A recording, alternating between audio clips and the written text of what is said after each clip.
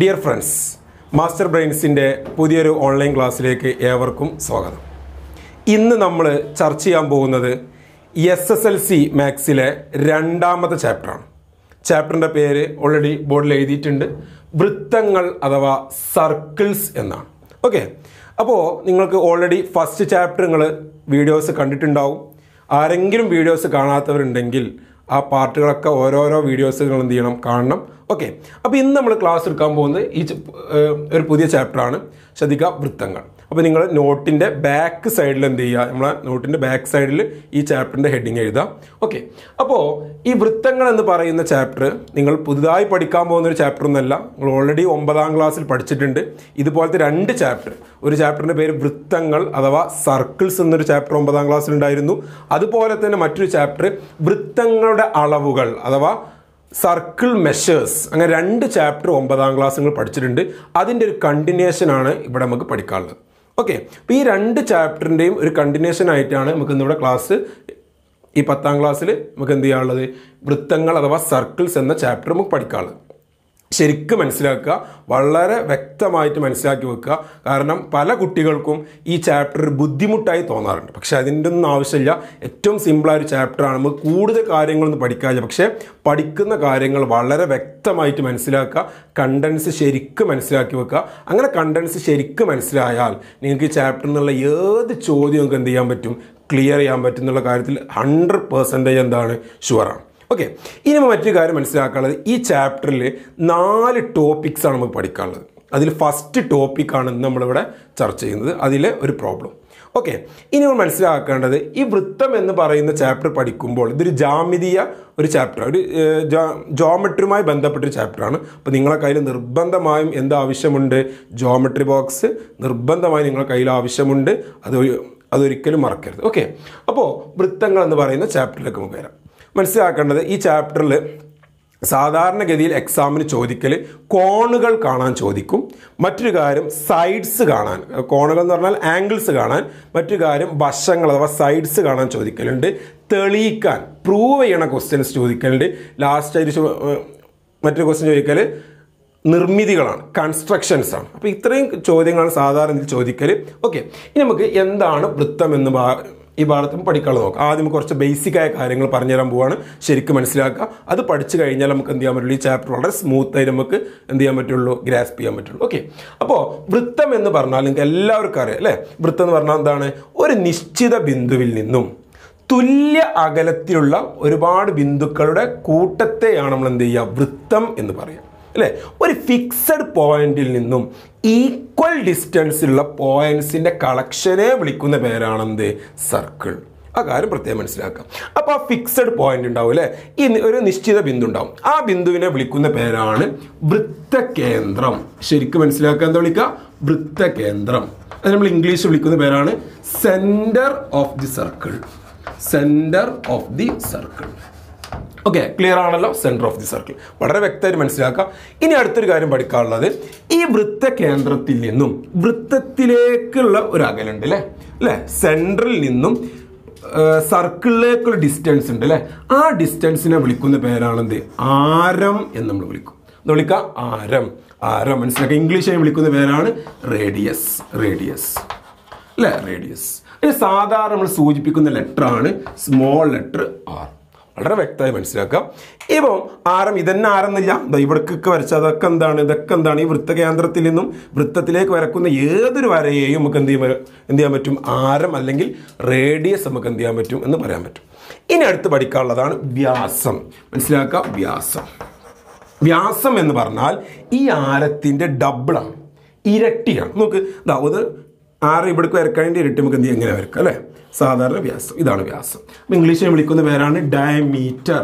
ശരിക്കും മനസ്സിലാക്കുക, ഡയമീറ്റർ അല്ലേ. ഡയമീറ്റർ നമ്മൾ സാധാരണ 2R എന്ന് പറയും. എന്തുകൊണ്ടാണ് 2R എന്ന് പറയാനുള്ള കാരണം എന്താ, ഇതെന്താണ്, ഈ ആരത്തിൻ്റെ ഡബിളാണ് അല്ലേ, ഇരട്ടിയാണ്. അപ്പോൾ നമ്മൾ 2R എന്നാണ് പറയുക, 2R. ഓക്കെ, സാറ് സൂചിപ്പിക്കണമെങ്കിൽ വേണമെങ്കിൽ D എന്ന് സൂചിപ്പിച്ചാലും മതി, ഡയമീറ്ററിൻ്റെ D. ഓക്കെ, അത് മനസ്സിലാക്കുക. അപ്പോൾ വ്യാസം ഇങ്ങനെ മാത്രം വരക്കണമെന്നല്ല, വ്യാസം ഇങ്ങനെ വരച്ച വ്യാസമാണ്, ഇത് ഇങ്ങനെ വരച്ച വ്യാസമാണ്. ഈ ഇങ്ങനെയൊക്കെ വരച്ചാൽ എന്തായി മാറും, വ്യാസമായിട്ട് മാറും. ഓക്കെ, ഇനി നമുക്ക് അടുത്ത പോയിന്റ് പഠിക്കാനുള്ളതാണ്. നിങ്ങൾ 9ാം ക്ലാസ് പഠിച്ചൊരു പോയിന്റാണ്. ഞാൻ ജസ്റ്റ് ഒന്ന് പറയാം. ഞാൻ എന്ന് പറയും. ഞാൻ. ഓക്കെ, ശരിക്കും ശ്രദ്ധിക്കുക. ഞാൻ. ഈ ഞാൻ എന്ന് പറഞ്ഞാൽ ഇംഗ്ലീഷിൽ പറയുന്ന പേരാണ് കോഡ്. CHORD, code. എന്താണ് ഞാൻ? ഞാൻ എന്ന് പറഞ്ഞാൽ വൃത്തത്തിലെ ഏതെങ്കിലും 2 ബിന്ദുക്കൾ യോജിപ്പിക്കുന്ന രേഖ, അല്ലേ? A line joining any 2 points on A circle. Okay, ഒരു സർക്കിളിൽ ഏതെങ്കിലും 2 ബിന്ദുക്കൾ യോജിപ്പിക്കുന്ന വരാം. ഞാൻ ജസ്റ്റ് ഒന്ന് കാണിക്കാം, നോക്കട്ടോ. ഇപ്പം ഞാനിവിടെ ഒരു ബിന്ദു എടുത്തു. ഇത് വൃത്തത്തിലൊരു ബിന്ദുവാണ്, അല്ലേ? ഇത് വൃത്തത്തിലെ ബിന്ദുവാണ്. ഇവിടെ ഒരു ബിന്ദു എടുത്തു. മറ്റൊരു വൃത്തത്തിലെ ബിന്ദുവാണ്. ഇപ്പം ഞാൻ ഇതിങ്ങനെ യോജിപ്പിച്ചു. നോക്കാം. ഉണ്ടോ? ഇതെന്താണ്? ഇതൊരു ഞാനാണ്, കോഡാണ്, അല്ലേ? ഇത് കോഡല്ലേ? അപ്പോൾ ഇതിനെ വിളിക്കുന്ന പേരാണെന്ത്? ഞാൻ. ഇത് ഒരു നമുക്ക് വൃത്തത്തിൽ എന്ത് ചെയ്യും? ഒരുപാട് ഞാനുകൾ നമുക്ക് എന്ത് ചെയ്യാൻ പറ്റും? വരക്കാൻ പറ്റും. നമ്മുടെ വരക്കും ഇങ്ങനെയൊക്കെ നമുക്ക് എന്ത് ചെയ്യാൻ പറ്റും? നമുക്ക് ഞാനുകൾ വരക്കാൻ പറ്റും. ഇങ്ങനെയൊക്കെ വരക്കാൻ പറ്റും. ഓക്കെ, ഇനി മനസ്സിലാക്കേണ്ടത് ഏറ്റവും വലിയ ഞാനാണെന്ത്? ഈ വ്യാസം എന്ന് പറയുന്ന എന്താണ്? ഞാൻ. ഏറ്റവും വലിയ ഞാനാണെന്ത്? വ്യാസം. ഏറ്റവും വലിയ കോഡാണെന്ത്? ഡയമീറ്റർ എന്ന് പറയുന്നത്. പ്രത്യേകം മനസ്സിലാക്കി വെക്കാം കേട്ടോ. ഓക്കെ, അപ്പോൾ ഞാൻ മനസ്സിലായി. ഇനി നമുക്ക് നെക്സ്റ്റ് നോക്കാനുള്ളത്, നെക്സ്റ്റ് നോക്കാം. അടുത്ത നമുക്ക് ചാപം. ശ്രദ്ധിക്കാം കേട്ടോ. ചാപം. ഇംഗ്ലീഷിൽ വിളിക്കുന്ന പേരാണ് ആർക്ക്. ആർക്ക് എന്ന് നമ്മൾ പറയും. ആർക്ക്. അപ്പോൾ ചാപം അല്ലെങ്കിൽ ആർക്ക് എന്ന് പറഞ്ഞാൽ ശരിക്കും മനസ്സിലാക്കുക. ഇതെന്താ സാധനം? ഇത് നമ്മളെ വൃത്തമാണ്, അല്ലേ? ഇത് വൃത്തത്തിൻ്റെ ചുറ്റളവ് നമ്മളെന്ന് പറയും. ചുറ്റളവ്, അല്ലേ? ആ ചുറ്റളവിൻ്റെ ഒരു ഭാഗം, part of A perimeter of A circle, അല്ലേ? അപ്പോൾ ഞാൻ അതിൻ്റെ ഒരു ഭാഗം എടുത്തു. നോക്ക്, ഇവിടെ ഒരു ഭാഗം എടുത്തു, അല്ലേ? ഇതൊരു ഭാഗമാണ്. ഇത് വൃത്തത്തിൻ്റെ ചുറ്റളവിൻ്റെ ഒരു ഭാഗമാണ്. ഈ ഭാഗത്തെ വിളിക്കുന്ന പേരാണെന്ത്? ചാപം, അല്ലേ? നമ്മൾ കോമ്പസൈറ്റ്, അല്ലേ? ഓർമ്മ ഉണ്ടല്ലേ? ചാപം വരക്കാൻ പറയുമ്പോൾ എന്താ ചെയ്യുമ്പോൾ കോമ്പസ് ഇങ്ങനെ പിടിച്ചിട്ട് എന്ത് ചെയ്യും? ജസ്റ്റ് ഒരു വൃത്തത്തിന് ഫുള്ള് വരക്കും. ജസ്റ്റ് അതിൻ്റെ പാർട്ടിൻ്റെ ഭാഗം മാത്രം വരക്കും. അപ്പോൾ അതിനെ വിളിക്കുന്ന പേരാണെന്ത്? ചാപം എന്ന് നമ്മൾ പറയും. ഓക്കെ, അപ്പോൾ ഇത് നമ്മൾ വിളിക്കും ചാപം. എവിടെ ഇരിക്കുമ്പോൾ ഇത് ചാപമാണ്. ഓക്കെ, ഇനി മറ്റൊരു വാക്കാണ് മറുചാപം. മറുചാപം ഇംഗ്ലീഷിൽ അതിനെ വിളിക്കുന്ന പേരാണ് alternate arc. Alternate arc or അല്ലെങ്കിൽ അതിനെ വിളിക്കുന്ന മറ്റൊരു പേരാണ് കോംപ്ലിമെന്ററി ആർക്ക്. കോംപ്ലിമെന്ററി ആർക്ക്. ശരിക്കും ശ്രദ്ധിക്കട്ടോ. കോംപ്ലിമെന്ററി ആർക്ക്. എന്താ മറുചാപം എന്ന് പറഞ്ഞാൽ? ഇതിപ്പോൾ നമ്മൾ ചാപായിട്ട് എടുത്തു. അതിൻ്റെ ബാക്കി വരുന്ന ഭാഗം ഉണ്ടല്ലോ, അതൊരു ചാപം തന്നെയാണ്. അപ്പോൾ അത് ഈ ചാപത്തിൻ്റെ എന്താണ്? ബാക്കിയാണ്, അല്ലേ? നമ്മൾക്ക് എന്ത് പറയാം? മറുചാപം. അപ്പോൾ ചാപത്തിൻ്റെ ബാക്കി, അല്ലേ? ഇപ്പം ഇത് നിങ്ങൾ ചാപായിട്ട് എടുക്കുകയാണെങ്കിൽ ഇതിൻ്റെ ഈ ബാക്കി ഞാൻ ഇത്രയും ഭാഗത്തെ വിളിക്കുന്ന പേരാണെന്ത്? മറുചാപം. ഇംഗ്ലീഷിൽ അതിനെ ആൾട്ടർനേറ്റ് ആർക്ക് എന്ന് പറയും, അല്ലെങ്കിൽ കോംപ്ലിമെൻ്ററി ആർക്ക് എന്ന് പറയും. മലയാളത്തിൽ മറുചാപത്തിന് ശിഷ്ടചാപം എന്നും പറയാറുണ്ട്. ശിഷ്ടചാപം. ഓക്കെ, ഇനിയിപ്പോൾ ഒരാളെന്ത് ചെയ്യാണ്? ഇവിടുന്ന് ചാപെടുക്കണം. ഇതൊരു ചാപെടുത്തു, ഇതിങ്ങനെ ചാപെടുത്തു, അല്ലേ? ഇതൊരു ചാപെടുത്താൽ ഇത് നമ്മൾ എന്ത് ചെയ്യും? ചാപം എന്ന് പറയും. അപ്പോൾ ഇത്രയും ഭാഗത്തിന് നമ്മൾ എന്ത് പറയും? മറുചാപം എന്ന് പറയും. ക്ലിയർ ആണല്ലോ? വളരെ സിമ്പിളായിട്ട് മനസ്സിലാക്കുക. ചാപം, മറുചാപം. ഓക്കെ, ഇനി നമുക്ക് അടുത്ത് പഠിക്കാനുള്ളത്, ശരിക്കും ശ്രദ്ധിച്ചിരിക്കുക. അടുത്ത് നമുക്ക് പഠിക്കാനുള്ളത് 9ാം ക്ലാസ് പഠിച്ചൊരു കാര്യമാണ്. 2 ഇക്വേഷൻസ് ആണ്. നോക്കാം. വൃത്തത്തിൻ്റെ ചുറ്റളവ്. ചുറ്റളവ് എന്ന് പറയും. ഇംഗ്ലീഷിൽ വിളിക്കുന്ന പേരാണ് പെരിമീറ്റർ. മക്കൾ മനസ്സിലാക്കണം. പെരിമീറ്റർ. ശ്രദ്ധിക്കണം. ശ്രദ്ധിക്കുക. ചുറ്റളവ് അഥവാ പെരിമീറ്റർ. അത് കാണാനുള്ള ഇക്വേഷൻ എല്ലാവർക്കും അറിയില്ല. എന്താണ്? 2πr, അല്ലേ? എന്താ ചുറ്റളവ് പറഞ്ഞാൽ എന്താ? അല്ലേ? ഈ ബൗണ്ടറി, അല്ലേ? ഈ ബൗണ്ടറിയുടെ നീളം, അതിനെ വിളിക്കുന്ന പേരാണെന്ത്? ചുറ്റളവ്, അല്ലേ? ആ ചുറ്റളവ് കാണാനുള്ള ഇക്വേഷൻ എന്താണ്? 2πr. 2πr. ആർ എന്ന് പറഞ്ഞാൽ എന്താ? നേരത്തെ പറഞ്ഞ എന്താണ്? ആർ എന്ന് പറഞ്ഞാൽ എന്താണ്? വൃത്തത്തിൻ്റെ ആരം, അല്ലേ? വൃത്തത്തിൻ്റെ ആരം. പൈ നമുക്ക് എല്ലാവർക്കും അറിയാം, അല്ലേ? പൈൻ്റെ വാല്യൂ എത്രയാണ്? പൈ ഈക്വൽ ടു എന്താണ്? 3.14, അല്ലേ? അല്ലെങ്കിൽ നമുക്ക് ഇങ്ങനെ പറയാം 22/7. രണ്ടും ഒരേ ആൻസറാണ്. മനസ്സിലാക്കി കേട്ടോ. ഓക്കെ, ഇനി മറ്റൊരു കാര്യം പഠിക്കാനുള്ളത് പരപ്പളവാണ്, അല്ലേ? പരപ്പളവ്. ഇനി ഇംഗ്ലീഷ് പറയും എന്ത് പറയും? ഏരിയ എന്ന് പറയും. ഏരിയ, അല്ലേ? അപ്പോൾ ആ ഏരിയ കാണാനുള്ള ഇക്വേഷൻ എന്താണ്? πr², കേട്ടോ. πr². മനസ്സിലാക്കുക. πr². ഓക്കെ, ക്ലിയർ ആണല്ലോ? അവിടെയും ആർ എന്ന് പറഞ്ഞാൽ എന്താണ്? വൃത്തത്തിൻ്റെ ആരം, radius of the circle. Okay, radius of the circle. അപ്പോൾ ഇത്രയാണ് വളരെ ബേസിക്കായി മനസ്സിലാക്കാനുള്ള ഒരു കാര്യം. ഓക്കെ ആണല്ലോ? ഇതാണ് നമുക്ക് ഈ ചാപ്റ്റർ പഠിക്കാൻ ആവശ്യമായ വളരെ ബേസിക്കായ കാര്യം. ഇത് നന്നായിട്ട് ശ്രദ്ധിച്ചിരിക്കുക. ഇനി നമ്മൾ എന്ത് ചെയ്യാൻ പോവാണ്? ചാപ്റ്ററിൻ്റെ ഫസ്റ്റ് ടോപ്പിക്കിലേക്ക് വരാൻ പോവാണ് കേട്ടോ. എല്ലാവരും ശ്രദ്ധിച്ചിരിക്കുക.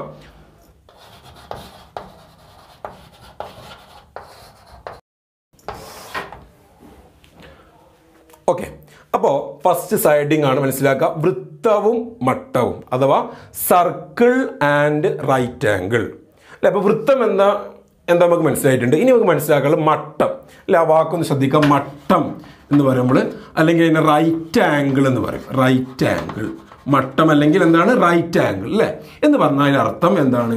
90 ഡിഗ്രി എന്നാണ് അർത്ഥം. 90 ഡിഗ്രിക്ക് പറയുന്ന പേരാണെന്ത്? മട്ടം അല്ലെങ്കിൽ റൈറ്റ് ആംഗിൾ അല്ലേ. മട്ടത്രികോണം. എന്താ മട്ടത്രികോണം എന്ന് പറഞ്ഞാൽ ഒരു കോണം എന്തായിരിക്കും? 90 ഡിഗ്രി ആയിരിക്കും അല്ലേ. റൈറ്റ് ആംഗിൾഡ് ട്രയാംഗിൾ ഒരു ആംഗിൾ എന്തായിരിക്കും? 90 ഡിഗ്രി. ഓക്കെ, അപ്പം ജസ്റ്റ് നോക്കാം, സർക്കിൾ ആൻഡ് റൈറ്റ് ആംഗിൾ അഥവാ വൃത്തവും മട്ടവും. ഇതിൽ പഠിക്കാനുള്ളത് വളരെ ഇമ്പോർട്ടൻ്റ് ആയിട്ടുള്ള ഒരു ടോപ്പിക്കാണ്, ഒരു കണ്ടന്റാണ്. ശരിക്കും മനസ്സിലാക്കുക കേട്ടോ. ഓക്കെ, ഞാൻ ആ കണ്ടന്റ് ആദ്യം എഴുതാം, നമുക്ക് എക്സ്പ്ലെയിൻ ചെയ്യാം.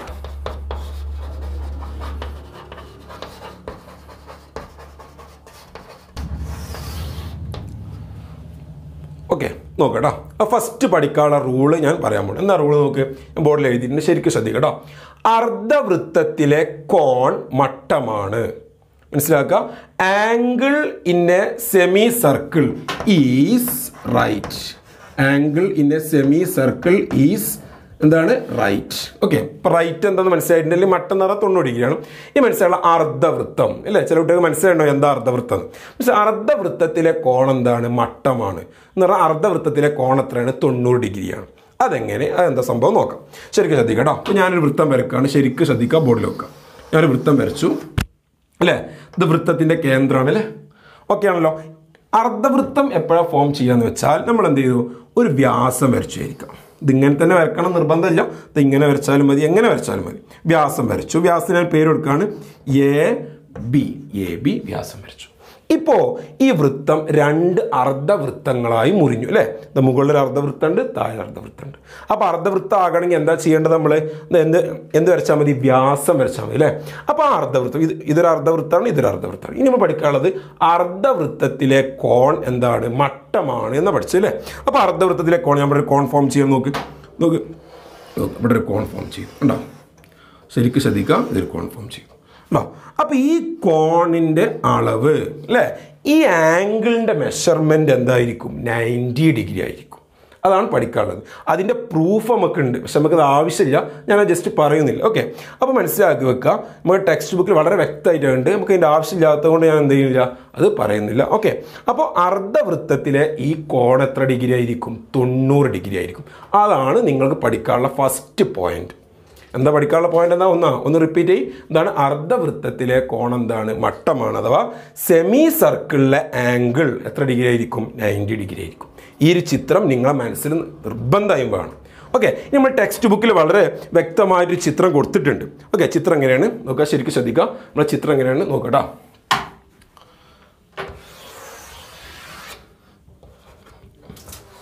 നോക്കുക, അപ്പോൾ 2 അർദ്ധവൃത്തമായി അല്ലേ. ഈ അർദ്ധവൃത്തത്തിലെ കോണുകൾ ഉണ്ടോ, ഇത് എവിടെ വരച്ചാലുണ്ടോ, ഇവിടെ വരച്ചത് 90 ഡിഗ്രി ആയിരിക്കും. നോക്കുക, ഇവിടെ വരച്ചാൽ ഇതും 90 ഡിഗ്രി ആയിരിക്കും. ഇത് എവിടെ വരച്ചത്, ഈ അർദ്ധവൃത്തത്തിൽ എവിടെ വരച്ചാൽ 90 ഡിഗ്രി ആയിരിക്കും. അപ്പോൾ താഴേക്കാണെങ്കിലോ അതും 90 ഡിഗ്രി ആയിരിക്കും. നോക്ക്, കണ്ടോ, ഇതിങ്ങനെ വരച്ചു. അപ്പോൾ ഈ കോൺ എത്ര ഡിഗ്രിയാണ്? 90 ഡിഗ്രി. നോക്ക്, ഉണ്ടോ, ഇത് ഇറക്ക് നോക്ക്, ഈ കോൺ എത്ര ഡിഗ്രി ആയിരിക്കും? 90 ഡിഗ്രി. ഉണ്ടോ, അവിടെ വരച്ചു, ഇതൊക്കെ എന്താണ്? 90 ഡിഗ്രി. ഓക്കെ, അപ്പോൾ ടെക്സ്റ്റ് ബുക്കിൽ ഇതുപോലത്തെ ഒരു മനോഹരമായ ചിത്രമുണ്ട്. അപ്പോൾ ചിത്രം ജസ്റ്റ് നോക്കുക നിങ്ങൾ. അപ്പോൾ ഇതൊക്കെ എന്താണ്? അർദ്ധവൃത്തത്തിലെ കോണുകളാണ് അല്ലേ. ഇത് മുകളിലെ അർദ്ധവൃത്തത്തിലെ കോണുകളാണ്, ഇത് താഴെയുള്ള അർദ്ധവൃത്തത്തിലെ കോണുകളാണ്. പക്ഷേ ഈ കോണുകളൊക്കെ എത്ര ഡിഗ്രി ആയിരിക്കും? 90 ഡിഗ്രി ആയിരിക്കും. അപ്പോൾ ഇതാണ് നമുക്ക് ഫസ്റ്റ് പഠിക്കാനുള്ളത്. ഇത് പഠിക്കാൻ ബുദ്ധിമുട്ടുണ്ടോ? പ്രയാസം ഉണ്ടായിരിക്കും? ബുദ്ധിമുട്ടുണ്ടോ? വളരെ ഈസിയായി നമുക്ക് എന്ത് ചെയ്യാൻ പറ്റും? ഈ കണ്ടന്റ് മനസ്സിലാക്കാൻ പറ്റും. ഓക്കെ, ഇനി ഈ നിയമത്തിൽ നിന്നും അല്ലെങ്കിൽ ഈ സിദ്ധാന്തത്തിൽ നിന്നും നമുക്ക് എന്ത് ചെയ്യാൻ പറ്റും? മറ്റ് 2 കാര്യങ്ങൾ കൂടി പഠിക്കാൻ പറ്റും. ആ കാര്യത്താണ് നമുക്ക് എന്ത് ചെയ്യുക, ഏറ്റവും ഇമ്പോർട്ടൻ്റ് ആയിട്ട് നിങ്ങൾ മനസ്സിലാക്കി വെക്കേണ്ടത്. അതൊരു നോട്ടായിട്ട് ഞാൻ പറയാൻ പോവാണ്. ശരിക്കും ശ്രദ്ധിക്കുക കേട്ടോ. ശ്രദ്ധിക്കുക, ശരിക്കും ശ്രദ്ധിക്കുക. എന്ത് ചെയ്യാൻ പോകുന്ന ഒരു നോട്ട് പഠിക്കാൻ വളരെ ഇമ്പോർട്ടൻ്റ് ആണ്, ഞാൻ മനസ്സിലാക്കുക. ശരിക്കും ശ്രദ്ധിക്കുക കേട്ടോ. നോക്കേണ്ട കാര്യം നോട്ടാണ്, ശരിക്കും ശ്രദ്ധിക്കുക. ഓക്കെ, ഇവിടെ പഠിക്കാനുള്ള റൂള് ഞാൻ എന്ത് ചെയ്യാണ്? ഒരു ചിത്രം വരച്ചിട്ട് പറയാൻ പോവാണ്. ഓക്കെ, ശരിക്കും ശ്രദ്ധിക്കുക കേട്ടോ. ഓക്കെ, ഞാനൊരു വൃത്തം വരച്ചു. ശരിക്കും ശ്രദ്ധിക്കുക, ഒരു വൃത്തം വരച്ചു. ആ വൃത്തത്തെ ഒരു വ്യാസം വരച്ചപ്പോൾ 2 അർദ്ധവൃത്തങ്ങളായി മുറിഞ്ഞു അല്ലേ. ഇപ്പോൾ ഞാൻ പഠിച്ച കാര്യം നമ്മൾ ഇവിടെ പഠിച്ചപ്പോൾ AB എന്ന് കൊടുത്തു അല്ലേ. AB. ഇനി നമ്മൾ പഠിച്ച കാര്യം എന്താ? ഇവിടെ ഉണ്ടാക്കുക, ഒരു കോൺ ഉണ്ടാക്കുകയാണെങ്കിൽ ഈ കോൺ എത്ര ഡിഗ്രി ആയിരിക്കും? 90 ഡിഗ്രി ആയിരിക്കും. ചില കുട്ടികൾ തെറ്റിദ്ധരിക്കും, ഈ വൃത്തകേന്ദ്രത്തിൻ്റെ തൊട്ട് മുകളിൽ ഉണ്ടാക്കിയാൽ മാത്രം 90 ഡിഗ്രി, അങ്ങനെയൊന്നുമില്ല. ഇതിൻ്റെ ഏത് ഭാഗത്ത് ഉണ്ടാക്കിയാലും എന്താണ് 90 ഡിഗ്രി തന്നെയാണ്. ഓക്കെ, അപ്പോൾ ഇവിടെ ഈ കോൺ എന്താണ് 90 ഡിഗ്രി നമ്മൾ പഠിച്ചു കഴിഞ്ഞു അല്ലേ. ഇനി ഈ കോൺ 90 ഡിഗ്രി അല്ലെങ്കിലോ? അത് കൺഫ്യൂഷൻ വരില്ല. 90 ഡിഗ്രി അല്ല. 90 ഡിഗ്രി അല്ല എന്ന് പറഞ്ഞാൽ അതിൻ്റെ അർത്ഥം എന്താണ്? ഒന്നെങ്കിൽ എന്താവും, 90 ഡിഗ്രിയേക്കാൾ കൂടുതലാകാം, മോർ ദാൻ 90 ഡിഗ്രി ആവാം. അല്ലെങ്കിലോ 90 ഡിഗ്രിയേക്കാൾ കുറവാവാം, ലെസ് ദാൻ 90 ഡിഗ്രി ആകാം. അപ്പോൾ ആ രണ്ട് ഓപ്ഷൻ കൂടി നിങ്ങൾ എന്ത് ചെയ്യണം? ഒന്ന് പഠിക്കണം. അതാണ് വളരെ ഇമ്പോർട്ടൻ്റ് ആയി പഠിക്കേണ്ട നോട്ട്. അത് വെച്ചിട്ടാണ് നമുക്ക് എന്ത് ചെയ്യുക, എക്സാമിന് ക്വസ്റ്റ്യൻസ് ചോദിക്കുക. Okay, clear? അപ്പോൾ നോക്ക്, ഇത് ഇവിടെ ഒരു കോണിൽ ഫോം ചെയ്യുമ്പോൾ ഇവിടെ കോൺ ഫോം ചെയ്തു. കോണിൻ്റെ പേര് ഡി എന്ന് വിചാരിക്കുക, ഡി. അപ്പോൾ ഈ കോണ് 90 ഡിഗ്രിയേക്കാൾ എന്തായിരിക്കും? കുറവായിരിക്കും.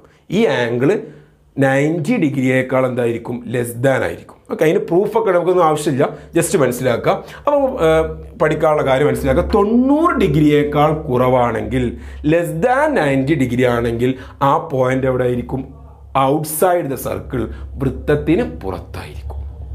ഇനി നോക്കുക, 90 ഡിഗ്രിയേക്കാൾ കൂടുതലാണെങ്കിലോ, ഗ്രേറ്റർ ദാൻ അല്ലെങ്കിൽ മോർ ദാൻ 90 ഡിഗ്രി ആണെങ്കിൽ, ഇവിടെ പോയിന്റ് ഇ എന്ന് കൊടുത്തു ഞാൻ, ഈ കോണ് 90 ഡിഗ്രിയേക്കാൾ കൂടുതലായിരിക്കും. എത്ര? കോണിൻ്റെ കറക്റ്റ് അളവ് കിട്ടണം. നമുക്ക് എന്ത് നോക്കിയാൽ മതി? 90 ഡിഗ്രി ആണെങ്കിൽ എവിടെ ആയിരിക്കും? വൃത്തത്തിൽ, ഓൺ ദ സർക്കിൾ ആയിരിക്കും അല്ലേ, ശരിയല്ലേ? ഇനി ലെസ് ദാൻ 90 ഡിഗ്രി ആണെങ്കിൽ, 90 ഡിഗ്രിയേക്കാൾ കുറവാണെങ്കിൽ വൃത്തത്തിന് പുറത്തായിരിക്കും, ശരിയല്ലേ? ഇനി മോർ ദാൻ 90 ഡിഗ്രി, 90 ഡിഗ്രിയേക്കാൾ കൂടുതലാണെങ്കിൽ വൃത്തത്തിന് അകത്തായിരിക്കും. ഓക്കെ, ഇംഗ്ലീഷ് മീഡിയം ശ്രദ്ധിക്കുക. 90 ഡിഗ്രിയേക്കാൾ കൂടുതലാണെങ്കിൽ, മോർ ദാൻ 90 ഡിഗ്രി ആണെങ്കിൽ ആ പോയിന്റ് ഇൻസൈഡ് ദ സർക്കിൾ ആയിരിക്കും. ഓക്കെ, ഇനി നമുക്ക് ഒന്നുകൂടി പറയുകയാണെങ്കിൽ, 90 ഡിഗ്രി ആണെങ്കിൽ വൃത്തത്തിലായിരിക്കും, അഥവാ 90 ഡിഗ്രി ആണെങ്കിൽ ഓൺ ദ സർക്കിൾ ആയിരിക്കും. ഗ്രേറ്റർ ദാൻ 90 ഡിഗ്രി ആണെങ്കിൽ, 90 ഡിഗ്രിയേക്കാൾ കൂടുതലാണെങ്കിൽ വൃത്തത്തിനകത്തായിരിക്കും. 90 ഡിഗ്രിയേക്കാൾ കുറവാണെങ്കിൽ എന്ന് പറഞ്ഞാൽ ലെസ് ദാൻ 90 ഡിഗ്രി ആണെങ്കിൽ വൃത്തത്തിന് പുറത്തായിരിക്കും, അഥവാ ഔട്ട്സൈഡ് ദ സർക്കിൾ ആയിരിക്കും. അപ്പോൾ നമ്മൾ നോട്ട് പഠിച്ചു കഴിഞ്ഞു. ഇനി നമ്മൾ ശ്രദ്ധിക്കുന്നത് ഫസ്റ്റ് പ്രോബ്ലം ആണ്. ഫസ്റ്റ് പ്രോബ്ലം എല്ലാവരും ബോർഡിൽ കാണുന്നുണ്ടാവും, ശരി? ഓക്കെ, അപ്പോൾ എന്താ പ്രോബ്ലം ജസ്റ്റ് ഒന്ന് വായിച്ചു നോക്കാം കേട്ടോ. നോക്ക്, ചിത്രത്തിൽ AB വ്യാസമായി വൃത്തം വരച്ചാൽ C, D, E ഇവയുടെ സ്ഥാനം വൃത്തത്തെ അടിസ്ഥാനമാക്കി എഴുതുക അല്ലേ?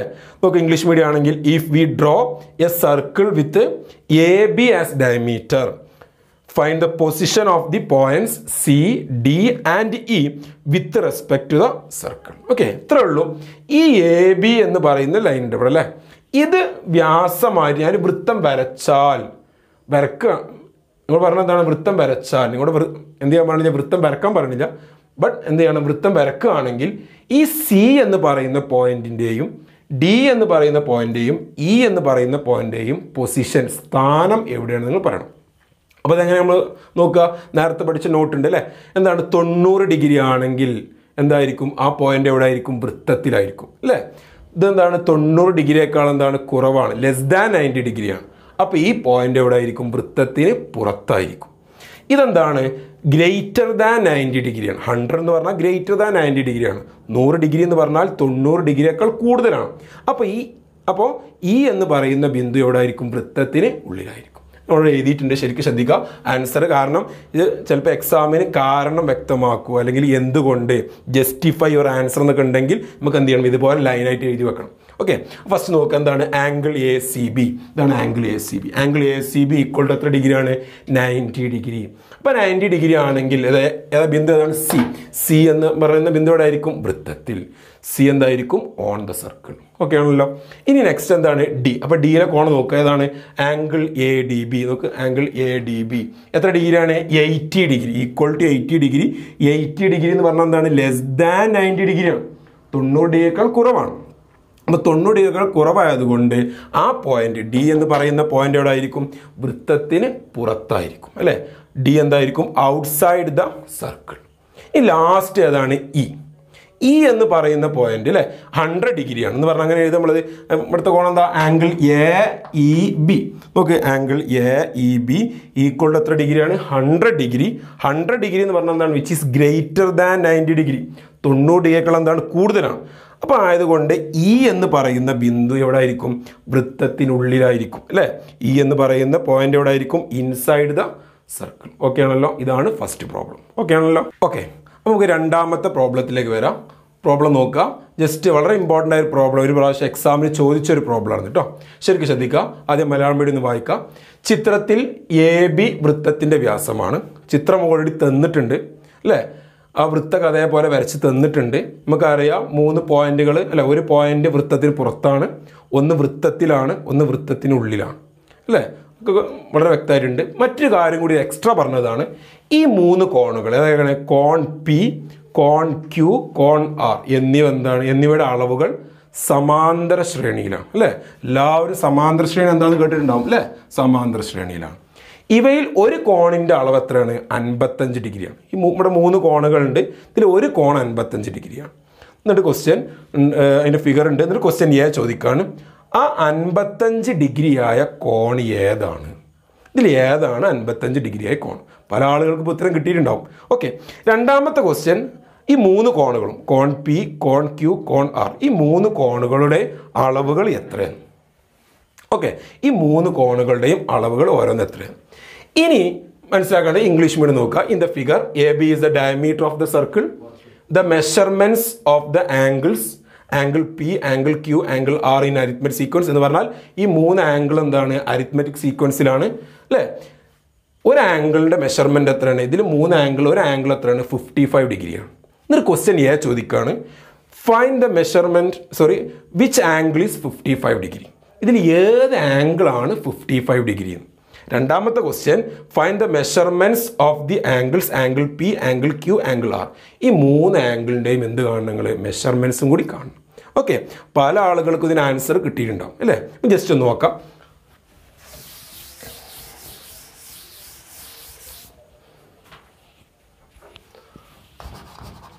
ഓക്കെ, ആൻസർ നോക്കാം കേട്ടോ. അപ്പോൾ 55 ഡിഗ്രി ആയ കോൺ ഏതായിരിക്കും ഇതിൽ? 55 ഡിഗ്രി പറഞ്ഞാൽ എന്താ?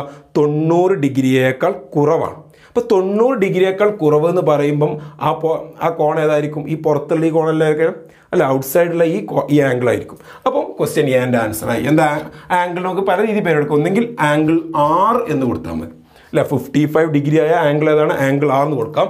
അല്ലെങ്കിൽ എന്ത് ചെയ്യാം? Angle just A R B എന്ന് കൊടുക്കാം. Angle A R B.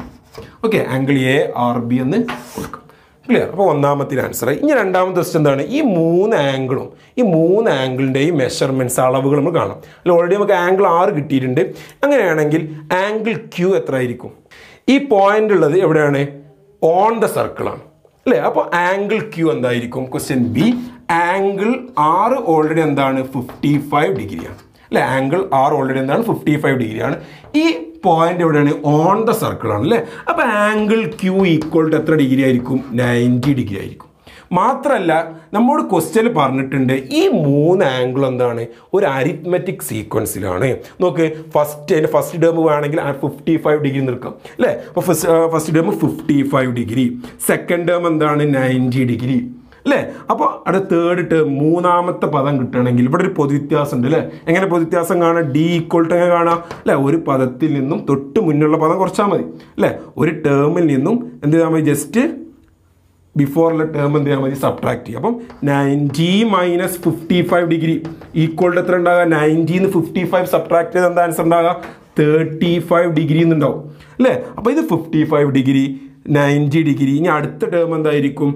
90 plus 35 equal to 125 degree. ഞാൻ എന്തുകൊണ്ടാണ് ഇത് ഇവിടെ അരിത്മെറ്റിക് സീക്വൻസ് ക്വസ്റ്റ്യൻ ഓൾറെഡി തന്നിട്ടുണ്ട്. ഈ 3 കോണുകൾ എന്താണ്? Angle P. ഈ 3 കോണുകളും അരിത്മെറ്റിക് സീക്വൻസിലാണ്, സമാന്തര ശ്രേണിയിലാണ്. അപ്പോൾ അതിന് ഫസ്റ്റ് ടേം 55 ഡിഗ്രിയാണ്, സെക്കൻഡ് ടേം 90 ഡിഗ്രിയാണ്. അപ്പോൾ ഇവിടുത്തെ പൊതുവ്യത്യാസം എത്ര വന്നത്? 35 ഡിഗ്രി. അപ്പോൾ ഞാൻ അടുത്ത പദം കിട്ടണമെങ്കിൽ എന്ത് ചെയ്യാൽ മതി? ഈ 90 ഡിഗ്രിയിലേക്ക് 35 ഡിഗ്രി കൂട്ടിയാൽ മതി. അപ്പോൾ ആൻസർ എന്ത് വരിക? 90 പ്ലസ് 35 ഈക്വൽ ടു എന്താ ആൻസർ വരിക? 125 ഡിഗ്രി അല്ലേ. ഇത് ഫസ്റ്റ് ചെയ്ത ക്വസ്റ്റ്യൻ്റെ ജസ്റ്റ് ഓപ്പോസിറ്റ് ക്വസ്റ്റ്യനാണ്. ഫസ്റ്റ് ചെയ്ത ക്വസ്റ്റ്യനിൽ എന്തുണ്ട്, ഇവിടെ ആംഗിളിൽ അതിൻ്റെ മെഷർമെൻറ്റ്സ് ഒക്കെ തന്നിട്ട് അതിൻ്റെ അളവുകൾ തന്നിട്ട് വൃത്തത്തിനകത്താണോ പുറത്താണോ വൃത്തത്തിലാണോ ചോദിച്ചു. അപ്പം ഇവിടെ തന്നത് ആ ചിത്രം തന്നെ തന്നു. ഇവിടെ വൃത്തത്തിന് ഒക്കെ നമുക്ക് വളരെ വ്യക്തമായിട്ട് തന്നു. നേരെ തിരിച്ചുള്ള ചോദ്യം. അപ്പം ഇങ്ങനത്തെ ചോദ്യങ്ങൾ നമുക്ക് എന്ത് ചെയ്യാൻ പറ്റും, പരീക്ഷയ്ക്ക് പ്രതീക്ഷിക്കാൻ പറ്റും. ഓക്കെ, അപ്പോൾ കൂടുതൽ ചോദ്യങ്ങൾ നമ്മൾ എന്ത് ചെയ്യും, നിങ്ങൾക്ക് അയച്ചു തരുന്നതാണ്. ഓക്കെ, ഇത് ഫസ്റ്റ് പാർട്ട് ഇവിടെ അവസാനിക്കുകയാണ്. ഇതിൻ്റെ സെക്കൻഡ് പാർട്ട് നമ്മൾ എന്ത് ചെയ്യും, ഉടനെ തന്നെ നിങ്ങൾക്ക് അയച്ചു തരുന്നതാണ്. എല്ലാവരും കാണുക. നിങ്ങളുടെ വിലയേറെ അഭിപ്രായങ്ങളും നിർദ്ദേശങ്ങളും ഞങ്ങൾക്ക് അയക്കുക. ഓക്കെ.